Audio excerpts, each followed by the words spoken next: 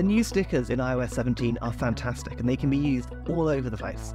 And one of the main ways they can be used, that's kind of hidden actually, is in the MarkUp tools.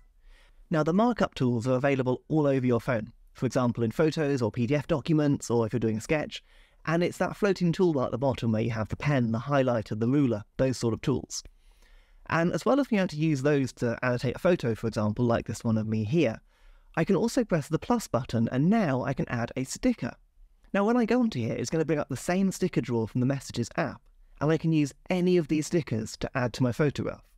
And excitingly, because emoji are now stickers as well, I can drag any emoji that I want onto my photo. So for example, this thought bubble, I can put it on there, I can make it bigger and smaller, I can rotate it just like you'd expect, and I can press in the corner to delete it if I wanted to. Let's add one more sticker, and this time I'm going for the Emoji Stickers, and I'm going to choose an emoji head to replace my actual head. When I found it, I can drag it on, and I can make it bigger and position it just as I like. I think that looks pretty fun.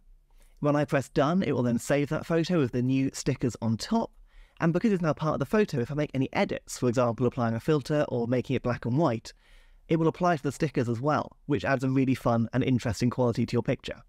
But don't worry, if you decide actually no, I want to go back to what I had before, you can simply press the three dots in the corner of the photo screen, and then you can press revert to original. Then you're back to the photo you had before, with no stickers, no text, no highlighting, no filters, no nothing.